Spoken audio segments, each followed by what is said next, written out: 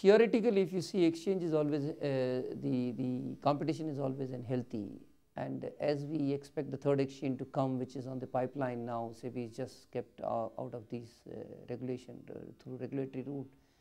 But it's not the time that it's going to be much more delay. So when third exchange comes, I'm sure you will have more arbitrage opportunity, more business opportunity. So even I feel it's not the third exchange which is going to benefit, but the other two exchange also will get benefit. Only thing is that they have to make sure that they provide such kind of services, such kind of opportunities to these market, reach a much more broader to the country, to the various technology partners and various buy side people, so that being a healthy competition will make much more easy.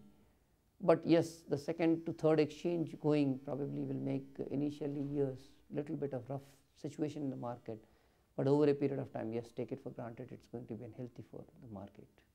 Unhealthy. It's healthy, it's going to be very healthy. I'll tell you, today the regulator in India, major concern is whether the risk management is in place or not. That's the biggest question mark. That is the reason why the cross-order routing or cross settlement is not coming to India. But I think once that has been proved, yes, the rigorous risk management is in place, day is not very far when you will see all these common settlement, common everything.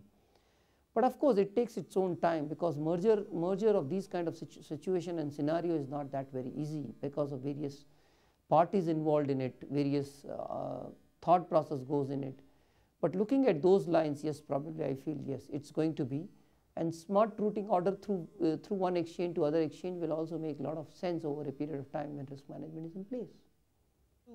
When, as we were talking earlier in the questions about the smart routing order, smart routing order will be a very important and integral part of the system it has to go through, because when you talk about few seconds or few milliseconds, that's very, very important, because what happens across the markets has to be known to one investor. It's not that a member is a one particular exchange, then he cannot see the other market. It has to go all the market available possible way and try to extract where it's available, better prices, better opportunity, better execution facilities are available.